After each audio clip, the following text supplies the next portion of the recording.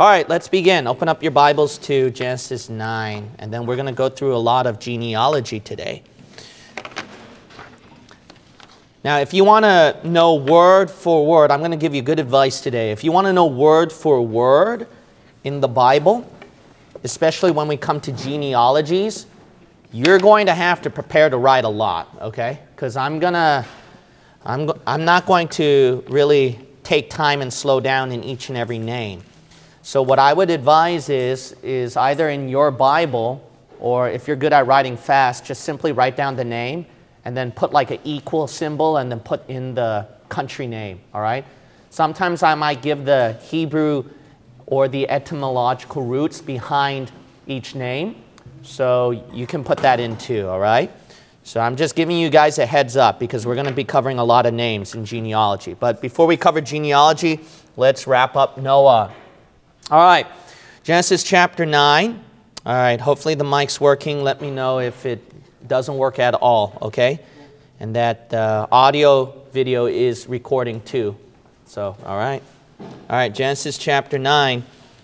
And then we left off at verse 20. Let's see right here. 28.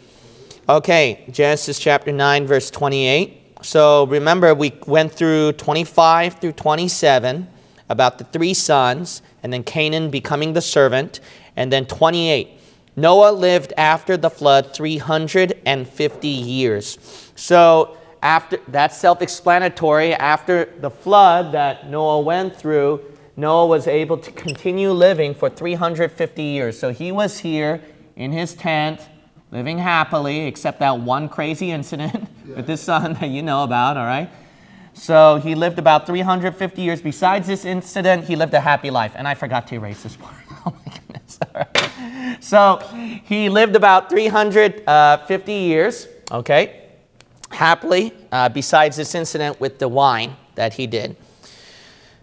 Verse 29, and all the days of Noah were 950 years. So in total, though, 350 years after the flood, he was able to live peacefully. And then total, though, all the days that he lived was about 950 years.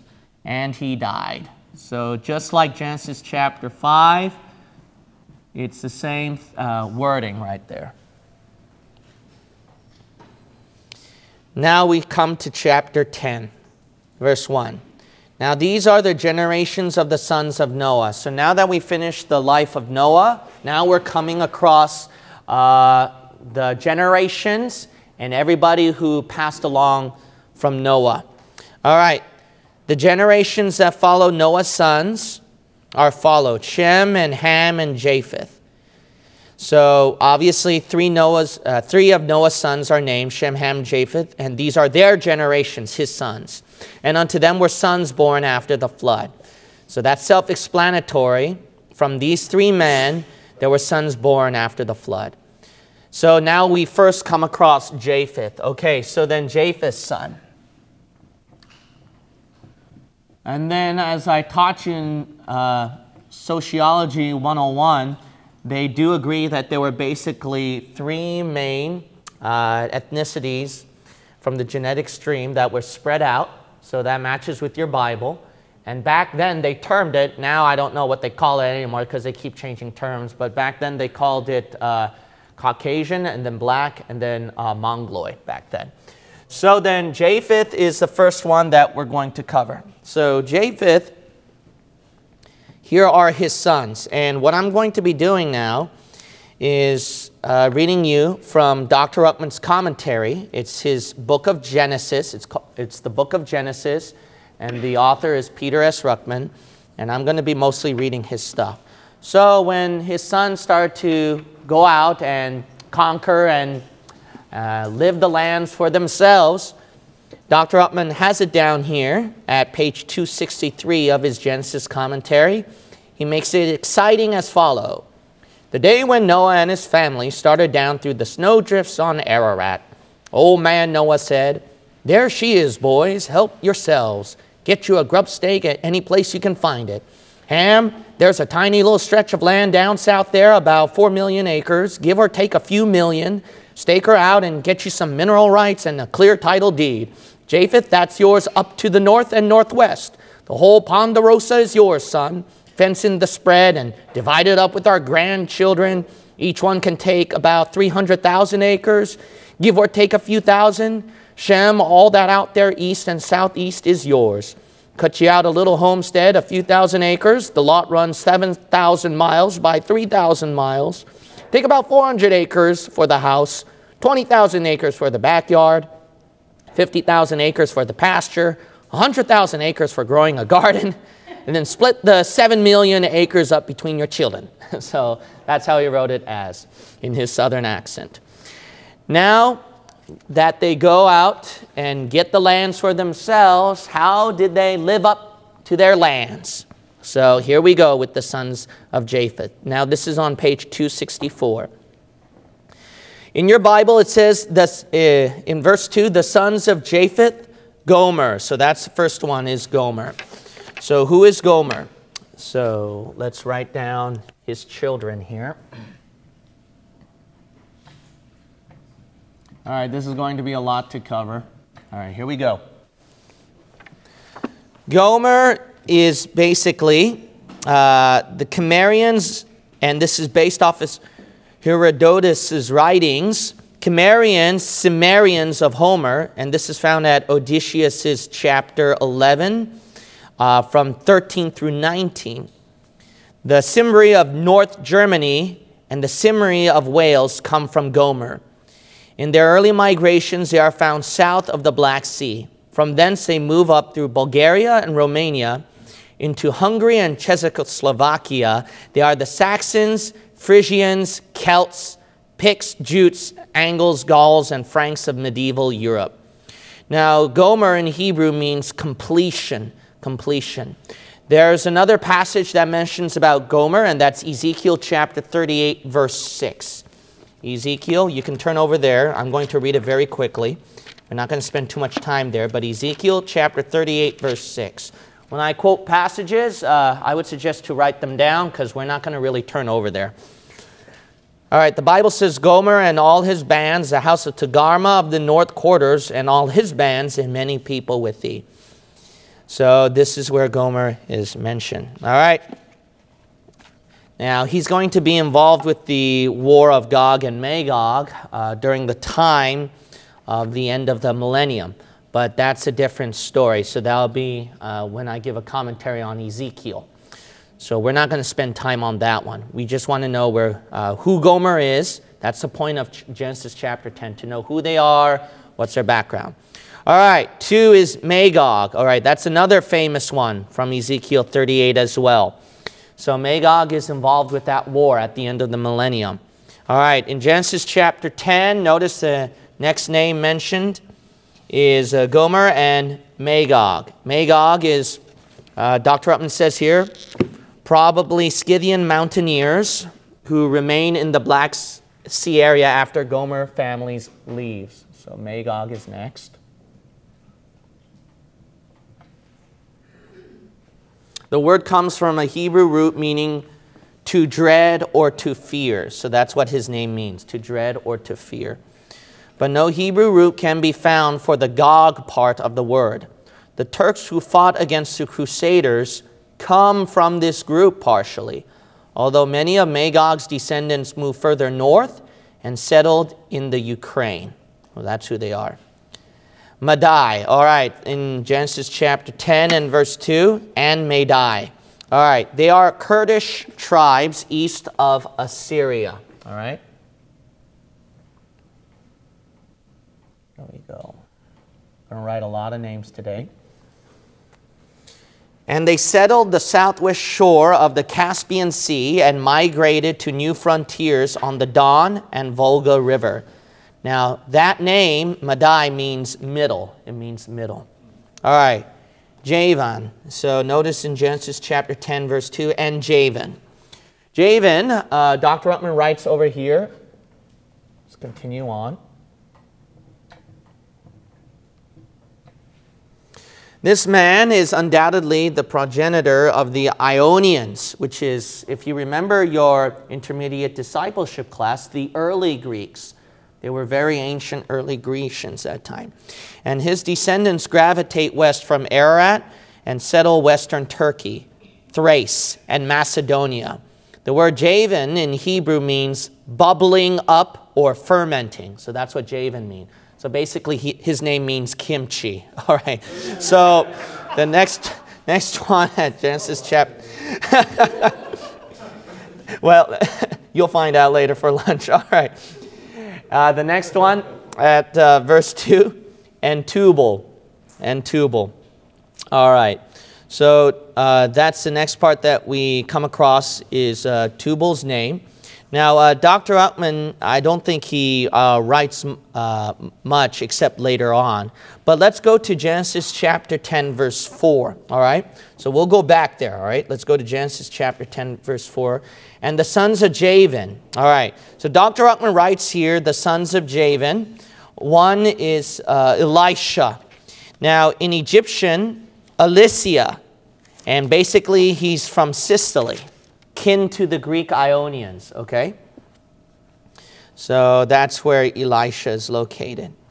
So these are the sons of Javan. Let's see here. And Tarshish. Tarshish, the Tirceni of western Italy, and those of Tartessus in Spain. Okay, so Javan's children would be as follows. Here we go. Let's write this down here. Elisha, and then Tarshish.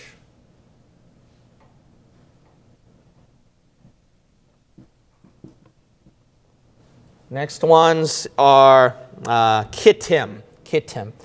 Dr. Uckman writes here plainly, the inhabitants of Cyprus. Chittim. That's another way to do it. And basically, they established colonies on the east coast of Italy and the west coast of Greece. Numbers 24:24 is an example where you're going to see Kittim mentioned. Numbers 24:24. In Hebrew, his name means to hide away. It also means to soil or to stain. All right? So that's what Kittim means, okay? The next one is Dodanim. So, and Dodanim in verse 4. Dodanim, the word is supposedly a slip of the pen in the King James Bible. That's what the modern Bible version scholars will claim.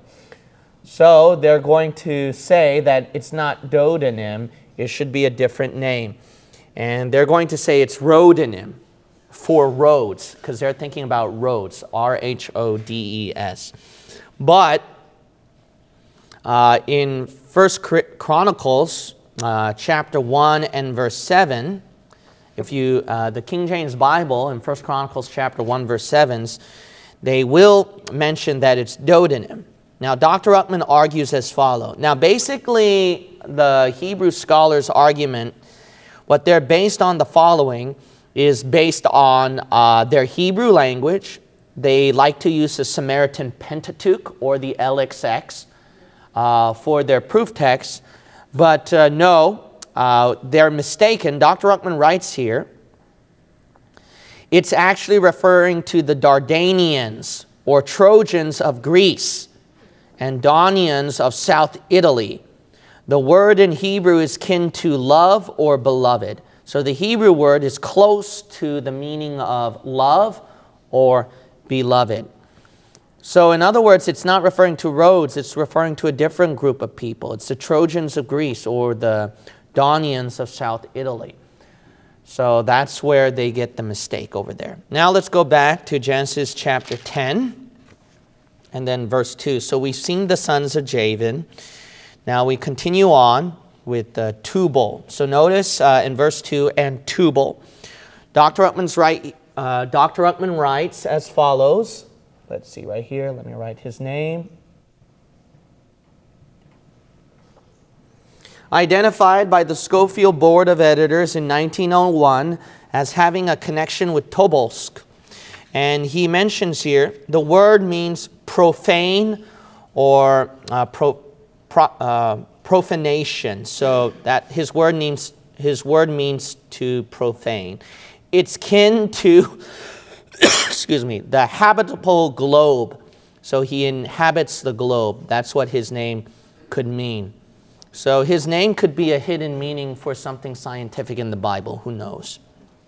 Now, it's identified by Josephus, Noble, and Lange as the inhabitants of Armenia, Tibarines and Iberians who settled in modern Turkey and migrated up through the Caucasus, as did the sons of Madai and Magog. So that's what Tubal is referring to. Now, Meshech is the next person. Meshech. Let's see here. All right.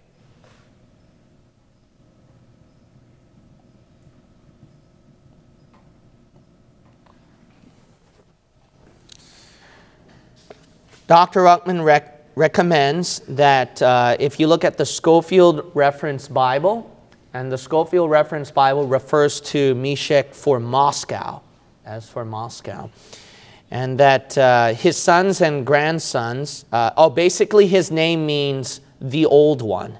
The old one. That's what his name means. His sons and grandsons are the Moshi of northern Armenia and Asia Minor. Now, there's a Hebrew meaning behind this, okay? Excuse me, I messed up, okay? His name does not mean the old one, okay? Dr. Ruckman meant the old Schofield Reference Bible. Okay, so I'm sorry. All right, I totally messed that up. All right. The Hebrew meaning for Meshech is oil or mixture. His name means oil or mixture. The next one in your King James Bible, Antyrus. Antyrus. All right, so let's see what his name means right here.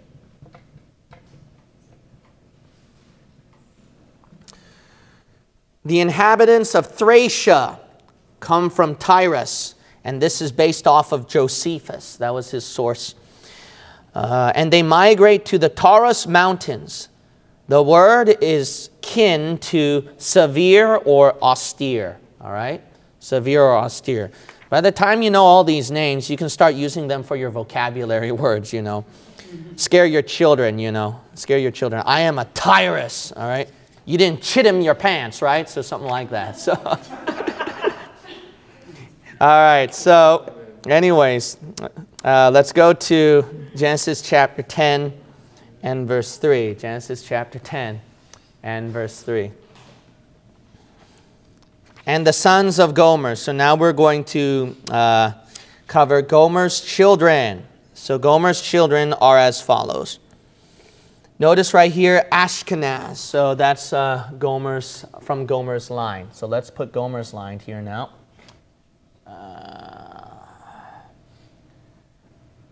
Now, here's something interesting. This is where you get Ashkenazi Jews.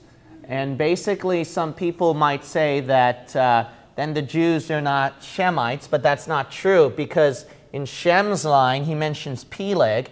And when you compare that with Chronicles, there's no doubt about it. When you compare it with Chronicles over there, then it's Peleg's line from Shem mentions Jesus' descendants, the Jews' descendants. So then you got to realize this. There's not just one type of Jews you got to understand. There's, I think, Sephardic Jews and then Ashkenazi Jews and a lot of different Jews. So you have to understand that Ashkenazi Jews is just one of them. Why? Because Jews were wandering people for over a millennia, for nearly 2 millennia actually. So because of that, they were mingling with a lot of groups of people. All right, let's continue on. So let's see here. We're in Ashkenaz. Dr. Ruckman says, which is interesting, which is where the Jews may have come from. Because remember, the Holocaust, it was mostly centered in Germany. And millions of Jews were slaughtered there. So, it's Ashkenaz, Dr. Ruckman says, is modern Germany. And this is according to Jewish commentator and exegetes. So in Jewish writings, they will mention that. It's referring to modern Germany. Other writers locate his descendants much further southwest, so it could be a different region, near Bithynia and Phrygia in Asia Minor, which is now Turkey. So it could be either or. It could be modern Germany or Turkey. All right, the next person, Riphath. Riphath, Dr. Upman says, these are the Slavs, Bulgars, Lombards, and Croatians of the Middle Ages.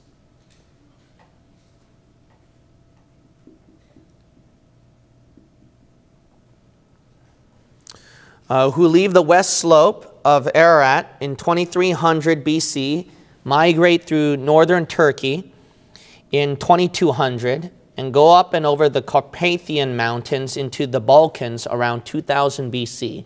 They are all over Eastern Europe before Nebuchadnezzar knows a hanging garden from a potted plant at 606 BC. That sounds like Dr. Upman's writing. Okay. All right, the next person, notice in your Bible, and Togarma. Togarma presumed to be the progenitor of a race of people in northern Armenia.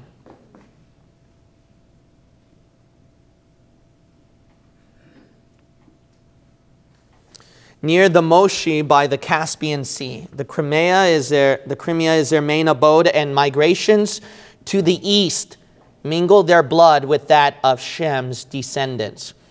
Now, I taught this in intermediate discipleship class, but what you're going to find out is as all these people are migrating and spreading out, I mean, they spread out throughout all the lands, but remember, their populations multiply and they keep migrating. So eventually, Shem, Ham, and Japheth are going to bump across each other. So then ever since the early BCs, intermingling is inevitable that time. Why? Because they migrate, population increase, they're going to bump into each other, and there's going to be intermingling. So this was even before Abraham's timeline, this was going on. So there was intermingling going on. Now, in Genesis chapter 10, I'm going to talk about this interesting thing concerning about the intermingling as well as the spreading out as commanded by God, which is why God raised up Abraham. And I kind of taught that in intermediate discipleship class. But I'll tell you about that pretty soon. Let me go to chapter 10, verse 5 now, all right? So we read chapter 10, verse 2, verse 3, Gomer's children, Javan's children. All right, now we're in verse 5, all right? By these, so Japheth's children, were the isles of the Gentiles divided in their lands. So then the islands, so the isles are referring to obviously islands. Notice of Japheth's lines is called Gentiles. And notice the Bible says they were divided in their land. So they all went to their own land. They were divided as they were spread out. Everyone after his tongue. So each of these people who spread out in their divisions, they were in their own language and tongue after their families. They went after their family line in their nations, in their own nation that they inhabited. Now, there are several notes over here to interestingly see. First is referring to the isles. What are the isles? Dr. Ruckman says, if you want to write it down, but I'm going to quote it fast, is plainly a reference to Corsica, Sardinia, Sicily, I think it's Majorca or Majorca, Crete, Cyprus, Rhodes, and the offshore islands of the Greek archipelago. Eventually, the term includes England and Ireland. So England and Ireland could eventually be inclusive. So this is all referring to Japheth's line. All right, so this is the Caucasians over here. Another thing to notice, which is interesting at verse 5, is that Japheth is known as Gentiles. Did you notice that right there? So basically, white people can be known as Gentiles, which is very, very interesting. Now remember, if you read the New Testament all over, when Jesus was contrasting the Jews and Gentiles, the Gentiles, if you know, that was referring to mostly Japheth's line. It could refer to some of the other Semites or the other Hamites, but mainly that was referring to Japhethites. Why? Because the New Testament was written in Greek. Right. And then the Greeks were the ones that was mainly spread out, and the Romans too. So they come from Japheth's line. So Gentiles were referring to them. So if you think that Christianity is a white supremacist Bible, you're dead wrong. You know what the Bible talks about the Gentiles, right? Dogs. Yeah, dogs. All right, and that was from a white man, by the way, who just said that. So the thing is this. See, I'm not stereotyping right here. So you have to understand that this book is not a white supremacist book. Actually, it condemns a lot about the white people over here. Calls them dogs. And then it mentions about certain inhabitant in the island of Crete, that they were lazy and stuff like that. It's a completely racist book over there against white people. So I'm very sorry about that. So you notice right here, the point is this. Like I mentioned in our previous Genesis study, what God is that God, he doesn't care about race or individuality. If he's going to talk bad about your race or an individual, he's going to do it. If he's going to talk nice about your race or an individual, he'll do it. And he did it with everybody. All right, so that's the bottom line. To avoid any negative reference that God puts on a nation or an individual in the Bible, you're just avoiding what God condemned about an individual. And now we're at a point now that the Bible never says anything bad about you. See, that's the point. That's why I don't like it. So I don't shy away, whether it's controversial or not. Point is, if the Bible says so, say it, man. Splatter all over my name and my race. I don't care. I know what I am. I'm worse than what the Bible says. All right? So whatever bad thing the Bible says about me, I mean, God's being very merciful.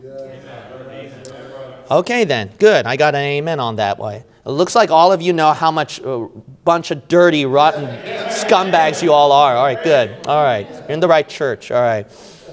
What a great positive message that encouraged your morning. All right. Don't you all feel better right now? All right. Now, here's another thing here. Now that we talked about some stereotypical stuff, might as well get into this one now because this is where it covers. Now, this is very important. Remember this. Now, I'm going to come across these group of people later here, Nimrod and his Tower of Babel. This is going to be very important to note. When God gave the blessing to Noah and his sons, this is very important, Genesis chapter 9, and then we saw at, let's see here, what's the best verse to start? Well, a good verse is at verse 1, right? Genesis chapter 10, verse 1. The sons were spreading out, right? They were growing. Why? Because they were following God's covenant here, so that they should spread out. Look at verse 19, verse 19 of chapter 9. Chapter 9 and verse 19. These are the three sons of Noah, and of them was the whole earth what? Overspread. Okay, so that's important to understand. Let me show you the basis here through Scripture. All right, these sons, okay, Shem, Ham, and Japheth, they were spreading out, right? I want to make a line for Ham's nation later. I'll just write here. Spread. So they were spreading out, right? Now, a lot of people don't understand what the meaning is right here. When they were spreading out, what did they take that to mean? I'll tell you what they took that to mean. Look at chapter 10 and verse 5. By these were the isles of the Gentiles, what? Divided in their lands. Look at this. Everyone after his tongue, after their families, in their what? Nations. Now notice when they were spreading out, this was supposed to mean division. Now your God is a God of division, you're going to notice right there throughout your Bible. It's inevitable. That's why we have dispensationalism. Rightly dividing. That's God's tendency. Now look at over here. A good example is Acts 7. Go to Acts 17. Acts 17. Acts 17. Now notice, why did God divide people into their own lands, into their own portions? Simple. I'll show you one person who didn't do that later on. And this one person didn't do that, which is why God wasn't happy. All right, but we'll come to that later. And then what did he do? He spread them out. He divided and spread them out. But anyway, let's go to Acts 17. And I want you to go to Genesis 11. All right, that way we could compare Scripture with Scripture and see God's intention when he gave that covenant to Noah and to his sons for them to spread out. All right, look at Acts 17, and I want you to go to Genesis chapter 11. Now, notice right here, now this is biological and scientific, which is amazing. I think it was Time magazine They pointed out that all of us came from one ancestry, which is amazing. So then it showed Adam and Eve, obviously. Well, the Bible predicted that. It was so obvious. The Bible showed that we all came from one blood. That was from Adam. But then he pointed out that from this one blood, God put them in their own divided lands and portions where they can be happy. Let's look at Acts chapter 17. And then notice right here at verse 26. And hath made of one blood all nations of men for to dwell on all the face of the earth. So that's from, obviously we can see from Noah, right? And then from Adam. And then his 3 sons all spread out. But notice right here, and hath determined the times before appointed. So God's the one that determined this. All right? God's the one that determined this. The what? Bounds of their habitation. Look at this. That they should seek the Lord if they haply they might feel after him and find him, though he be not far from every one of us. Now think about this. When did God determine to put them in their boundaries when they spread out throughout all the earth? So it shows right here God's original intention was for everyone to be in their divided portions and land. You might say, why? Well, let's go to Genesis 11. This was why. Look at Genesis chapter 11. What if they all stayed together in their one place rather than divided in their portions, in their land? God don't like that. Why is that? Because you know what you're capable of. Just look at today. Look at today's day and age. You know what you're capable of when mankind unites without God. Look at Genesis chapter 11, verse 1. And the whole earth was of one language and of one speech. Well, that sounds nice. And it came to pass as they journeyed from the east that they found a plain in the land of Shinar, and they dwelt there. Well, that sounds nice. They didn't go divided in their own lands. Let's all stay together. And they said one to another, go to, let us make brick and burn them thoroughly. Verse 4, and they said, go to, let us build us a city and a tower, whose top may reach unto heaven. Isn't that something that Lucifer said in Isaiah 14? And let us make us a name. Isn't that what Lucifer kind of said at Isaiah 14? Lest we be what? Scattered abroad. See, they don't want to be scattered. God don't like that. What's the evidence? Verse 6. See that? God don't like that. He wants them to scatter, to go in their divisions. Verse 6. And the Lord said, behold, the people is one. See, he sees that. That unity of the people. And they have all one language. And this they begin to do. And now nothing will be restrained from them. See that? God don't like that. Where they're persuaded they're going to stay together. Now look at the language of verse 6. Which they have what? Imagined to do. Isn't that, wait a minute, deja vu. Genesis 6. They went by what? The imagination of their heart. See, God don't like that. Wow. You might say, why is that? So, what God knows is this, is that when you're without God, when you're without Jesus Christ, and you're left alone as you are, to spread about, build your civilization, God knows what humanity is capable of without God. That's why it's called humanism. So when humankind is left to their own devices, God knows what's best. You scatter, spread out throughout all the world, and stay in your divisions. Why? Because when you all come together, you know what the birth is? I don't know if you knew some of this stuff. One easy example is the Antichrist kingdom, the New World Order. Yeah. That's the easiest example. Yeah. Second example, the second example is where we get contemporary music. You know how contemporary music was born? When we mixed up Japheth's seed and then Ham's seed of music together.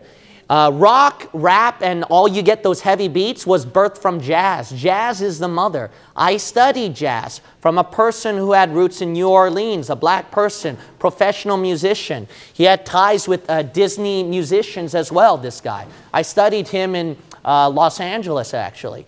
So jazz is the mother and birth of all what you get with the heavy metal, rock, and the satanic music of today. Why? Because of that intermingling. where Ham seed and Japheth's music combined together. That's where you get the birth of a lot of messed up teachings. You know how you get this cultural sensitivity with sexual orientation sensitivity? You know where all that came from? I'll tell you where all that came from. And then the respect and tolerance of different religions. You know where all that came from? When all of humanity united. When humanity united, they felt like Western education was taking a dominance. So we have to be more inclusive of the Eastern ideologies now, they'll call it. So they'll include this Hinduism stuff, Buddhist stuff, Eastern cultural stuff. And then they include all the minority stuff. And they'll include that in their languages. So it's so funny is that when I took English class, they know Shakespearean language is the genuineness and the height, the best of the English language. And then when they cover Ebonics, so I covered Ebonics at English class. That was pretty fun. I wrote Ebonics too. I read a book on Ebonics actually. So it took, I don't know what was harder, that one or Chaucer's Tales, Old English. I don't know which one was harder. Yeah, but I had fun with both. I had fun with both. But anyway, the point is this. The point is that because it's Berkeley, they know that Ebonics, that this is not the richness of the English language, and they'll say that. But because they don't want to offend the cultural minorities, they said, but there's a beauty behind it with abbreviated words, and then it's easier to talk and all that kind of stuff. So I wrote a whole paper on Ebonics, you know, on how it could benefit the English language. I know all that kind of stuff. So I studied all this. Why do they do that? The reason why is because see what the world's doing? This is what happens. This is 2021. You know why you're complaining, whining, and upset with today's civilization right now? I'll tell you why. All this humanism uniting. If humanism was divided, and then we'd be all right. Now, here's the thing. Look at Acts 17. Look at Acts 17. So then, does that mean then that our church have their divided classes? That's not what it means. Because there's only one unity God allows, which is what the world does not allow. The unity is this. When it comes to Shem, Ham, and Japheth, in their own, spreading out their humanity, their human inhabitants, God wants them divided, spread out, stay in their lanes, in their boundaries, basically segregated. But with the integration and unity, God only allows one. And that's not based on humanity. It's based on deity. See that? So based on deity, based on God, he sees no differences, and then he sees the unity.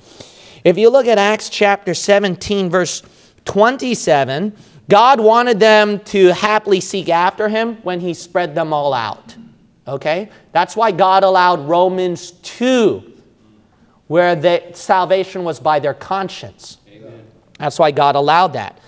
But then what happened right here at verse 30, it changed in the New Testament. Look at verse 30. Verse 30, and the times of this ignorance God winked at. But now what? Commandeth all men everywhere to repent. So what God wants this time is universally, not where they're segregated in their own lanes. Universally, he wants them all come unto repentance.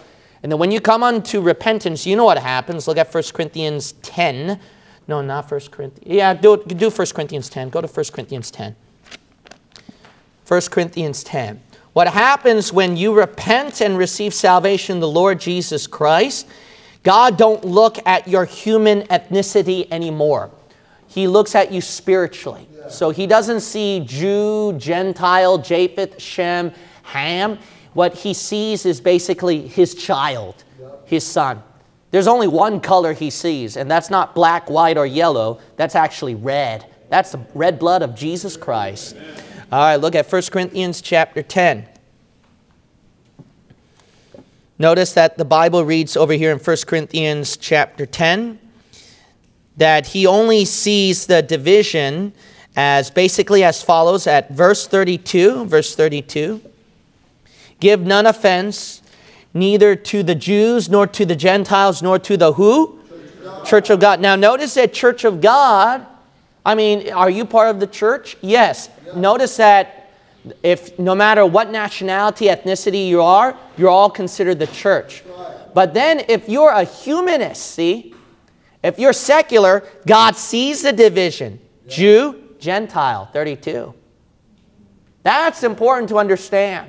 So basically, our government, school, and world system, if they're going to have a secular... Look, I'm not telling them to combine church and state and be completely religious where there's a pope in power taking over. I'm not telling you to do that. There is a secular thing in place, a humanism thing in place, but guess what? You all got to be divided on that one. Why? Because God knows what you're capable of. God knows what you're all capable of. You see this socialism, communism thing? What is it? It's unity right here. So that one guy can control all the pot. Capitalism has its flaws. Segregation with the different nation has its flaws. There is wars against each other. There is racism and hatred and etc. But you know why that's a better position? Because with capitalism and those divisions, you stay in your lane and there's a competition. And then the economy thrives and gets better. The society strives to become better and compete and etc. Now they have their flaws and their problems. That every system, one thing you learn is this, every humanist secular system has problems. But God sees the best option right here is the division option, the capitalism option. God sees that as the best option for humanism. But if you, look, if you put God in the picture, then God don't see the divisions. And you'll be all right no matter what. Whether you're in a socialist country or a capitalist country, guess what, church? You'll be all right if you got God. So why don't you get saved in the Lord Jesus Christ? No, you're too prideful to do that. So God knows that. So when he starts Shem, Ham, and Japheth, he knows that not everyone's going to get saved. So you all stay divided. That's the best for y'all. All right, 1 Corinthians 12. Yeah, you're not going to hear teaching like this. 1 Corinthians chapter 12. Verse 13. 1 Corinthians chapter 12, verse 13. I do believe in segregation, not integration, when we talk about a humanist perspective. I am all 1,000% for that one. When I'm talking about an integrated unity perspective, I'm only going to base it off of one, and that's on Jesus Christ and his word.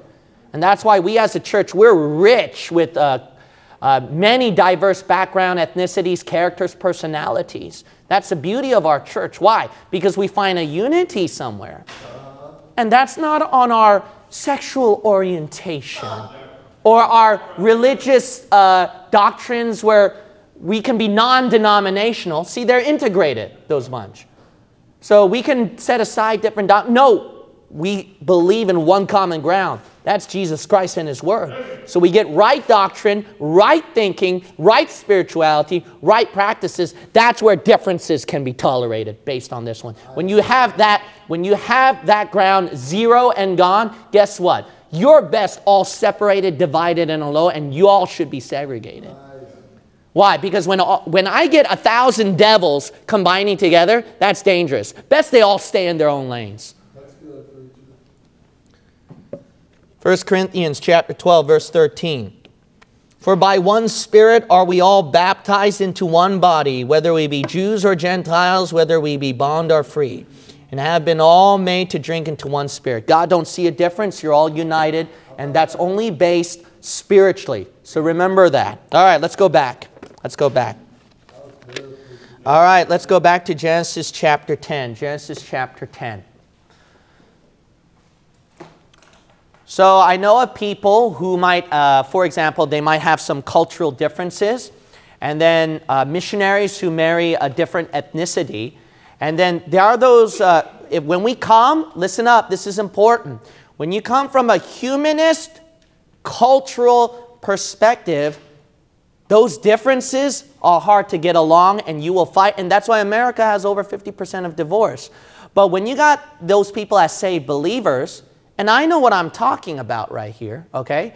Because, might as well say it, all right? So you know, being married myself, I married a Korean, but guess what? There's still a huge gap right here in differences. Why? Because I lived in the American environment. My wife lived in a Korean environment.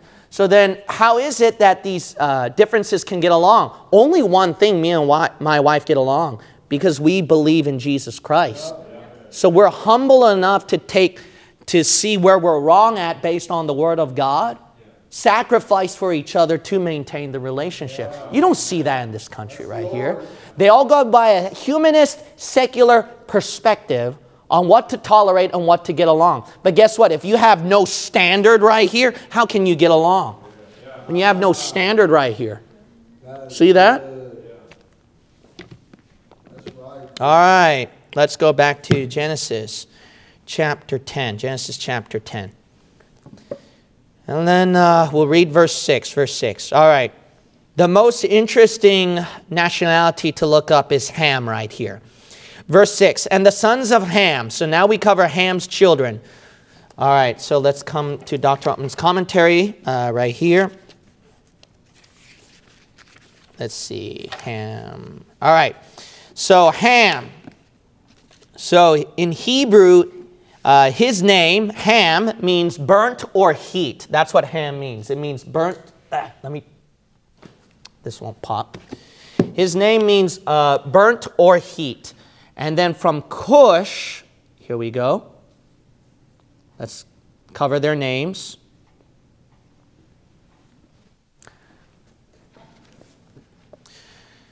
Cush, the modern Hebrew word for it is basically Ethiopia. And it actually even means black as well. It means black for Cush. The modern Hebrew word for Ethiopia. As a matter of fact, if you look up the history of Ethiopia, they called themselves Cush back then. Believe it or not. They called themselves Cush. So interesting. You're going to find out Cush, he begat one of the most wicked people ever in the universe, Nimrod. But it's so amazing that from that line, the Lord gave the first New Testament saved Christian as well. It's interesting. It's like the Lord, paying back the devil or something. All right. Anyways, I digress. Let's go back here. We come to the next one. Verse 6, Cush and Mizraim. All right, Mizraim. The modern word for actually Egypt. The Hebrew root actually means distress. Distress. Now, in your Bible, Egypt is very negatively portrayed. Very negatively portrayed in your Bible. So you want to avoid Egypt at all costs. And we're going to see that later on in the Bible. All right. Next one is foot. Foot. Let's see right here. And foot. Dr. Upman says here, identified by every writer in every age, Gesenius, Josephus, and Kalish, included as Fet or Fayat. So that's what those sources describe foot as. And they are the Libyans west of Egypt. For some of you who didn't know, they are referring to the Libyans west of Egypt. Foot, his name means bow. His name means bow. Now, it is so interesting right here that just on these 3 up to 4 sons of all of Cush, right over here, we see the types of the Antichrist already. You might say, what? Cush, you have Nimrod seed. We're going to cover him later. Mizraim, Egypt. Revelation 11 talks about the Antichrist city being called Egypt. Foot, bow. The first horseman that comes out, the Antichrist, has a bow. And what? Canaan. And Canaan, obviously, he needs no introduction. Canaan, the Canaanite, is where it was the enemy of Israel throughout all that time. He is mentioned, Dr. Upman says, he is mentioned more than 150 times. More than 150 times in the Bible, Canaan. His descendants are the Sodomites, the Amorites, and the Jebusites. Now that's very interesting when we cover Sodom and Gomorrah. All right? Sodom learned its, what term should I call it so I don't get banned on the internet? All right? On its practices, its acceptable practices for today's vomiting society, let's call it, okay? So it's, so its practices, the Sodomites, all right, the inhabitants of Sodom, they learned it from Canaan. And remember, Noah pronounced the curse upon particularly Canaan. Why? Because Ham did something similar. Remember that? Interesting. They learned it from somebody. Remember this, parents. Children would learn a lot from you. Even stuff that you thought you hid from your children, you'd be surprised that they know about it and they'll follow in your footsteps. Let that be a lesson. All right, let's go back over here. And the sons of Cush. Now we covered the sons of Cush. Seba, all right, identifies Nubia on the north of Ethiopia in Africa. That's based off of Josephus' writings. Okay, I didn't write all their names here, so let me write it quickly here. All right, maybe y'all can help me on this one. After Cush, well, I have it here. Mizraim, right? Mizraim, and then Foot, all right. Next one is Canaan. And then we cover Cush's children, Seba. All right, so let's go over here. All right, Seba means absorbing. It means to absorb. It means to absorb. That's what Seba means. Havilah. All right, Havilah is a very interesting passage right here. Havilah is, according to Kyle, Lang, and Murphy, is an African tribe and referring to the Avalite, the African tribe called the Avalite, who crossed the Red Sea and beget descendants in Arabia. So believe it or not, Havilah is also another reference to Shem in Genesis chapter 10, verse 29 through 30. If you look at that one, Genesis chapter 10, verse 29 through 30, you'll notice that Havilah is also mentioned right here. So with Havilah, it could be, there could be something interesting here. It could be a reference where we see later on throughout the Bible, and I've taught it at intermediate discipleship before, where, or maybe I didn't, but it could be a possibility referring to Hagar and then to Ishmael's descendants, referring to the Arabian region. But then there are two names here, so it could be two things. It could be that Shem and Ham intermingled. Because remember, during the BCs before Abraham, even though they were spreading out and dividing in their lands, they can't help but what? Intermingle. So that's what could have happened. That's the reason why God raised up Abraham. You see that? Because even though God separated and divided it, humanity wants to build cities. Build together. They always want to unite. So then there was intermingling going on before Abraham's day, and idolatry was rampant, obviously. So then God, what did he have to do? He had to get a segregated group of people called Jews. And boy, you talk about segregation right there. He says, you can't marry outside of your own ethnicity. Why? Because he saw what they were doing at Genesis 10. See that? Even though they were dividing, spreading out, they couldn't help but intermingle. So you'll notice some intermingle references and hints throughout Genesis 10. It could also be referring to two different children, you know, one from Ham and the one from Shem. And then it could be two different regions. That might be a possibility. So who knows? Who knows? But then again, it's something interesting. If they did intermingle, then somehow Cush's children may have intermingled with Shem's children, the one who gave birth to Havilah, and that some of their descendants or mothers could have intermingled somewhere. That's why they may have shared the same name, maybe Havilah. So who knows? All right, so we see Havilah, and then the other one is Sapta. Sapta.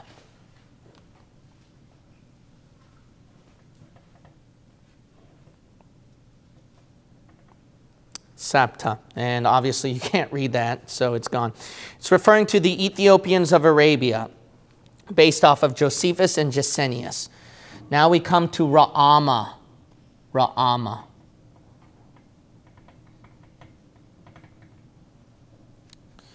the word means trembling. It means trembling.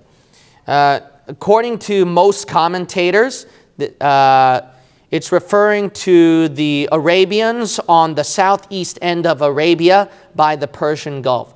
So these could be the Arabians in Arabia. And then Havilah could have ended up in that region somehow and intermingled with them.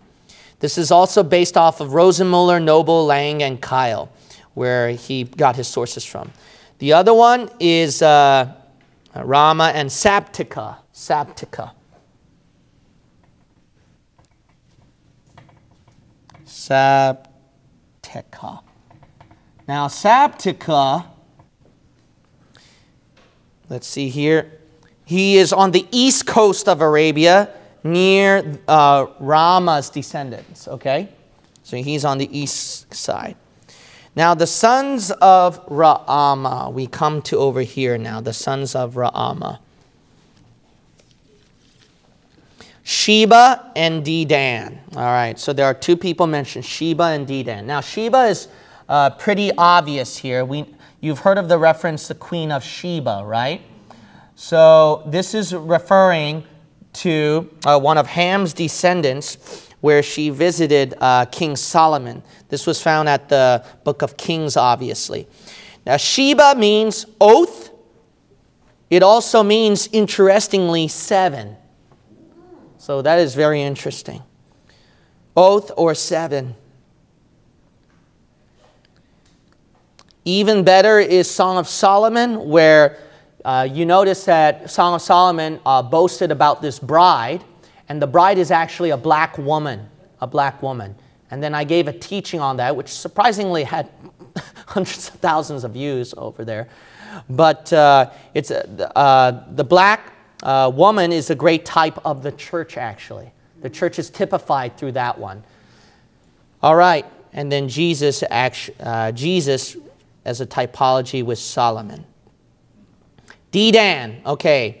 Dedan is the next one. It's on the Persian Gulf. On the Persian Gulf. Sheba is the principal city of Arabia, for some of you who didn't know. It was a principal city in Arabia.